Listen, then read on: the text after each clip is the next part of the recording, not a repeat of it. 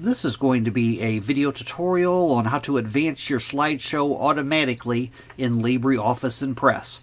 Let me jump over to Impress here. I have LibreOffice Impress opened up now. I have a little example slideshow here. To set your slideshow to automatically play, the way to do that, first thing you want to do is go up to the top up here, up to the Slide tab, click on Slide. Then you want to go down to where it says Slide Transition and click on Slide Transition.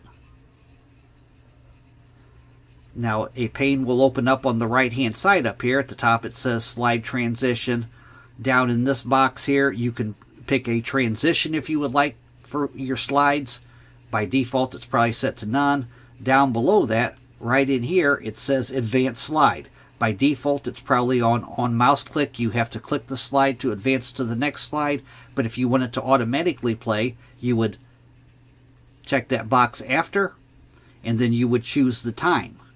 Say that I wanted each one of my slides to last for 4 seconds. I'm going to go to 4 seconds. Then I'm going to go down to where it says Apply Transition to All Slides. That applies a 4-second transition to each slide.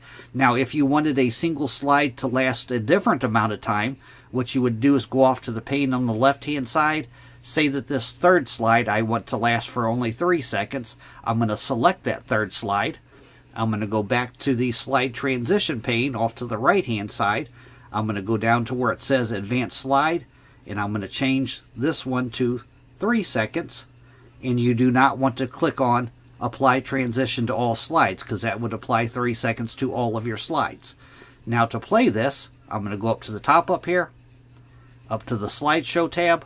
I'm going to click on Slideshow, and then I'm going to click on Start from First Slide. Now it will take 4 seconds between each slide, except for the third one. I set that one to 3 seconds. That is how to play your slideshow automatically in LibreOffice Impress. Thanks for watching.